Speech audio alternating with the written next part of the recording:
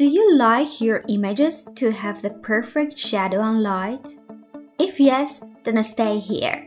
It is time to learn some shadow adjustment tricks in Photoshop.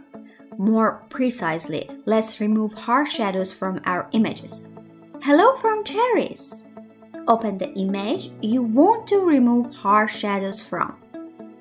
On the right side panel, go to Channel tab.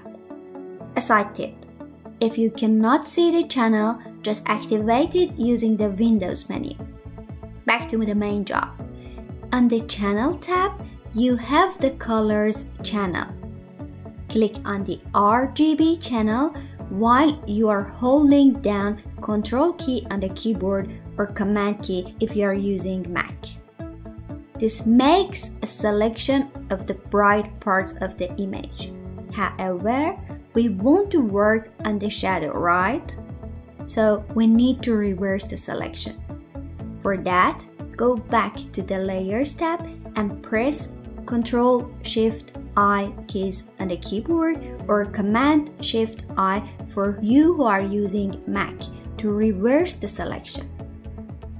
Now, duplicate the main layer using Ctrl-J or Command-J. Great, we are getting there. Now, change the blending mode from normal to screen, as screen mode gives the image more brightness. All we need to do now is to create a hiding mask by clicking on the mask icon at the bottom while pressing Alt key on the Windows keyboard or its equivalent Option key in Mac. This hiding mask is to hide the area inside the selection and keep everything outside of it visible.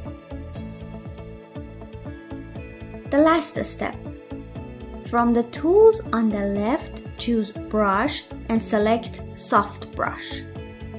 Now, click on the Hide Mask layer and use your brush to remove those unwanted shadows and give a bright, warm, and nice shadow to your image.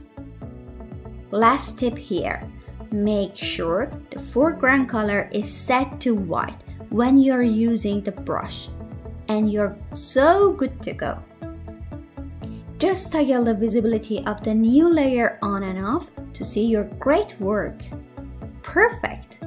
My advice, try it on different images to master your shadow adjustment skill in Photoshop.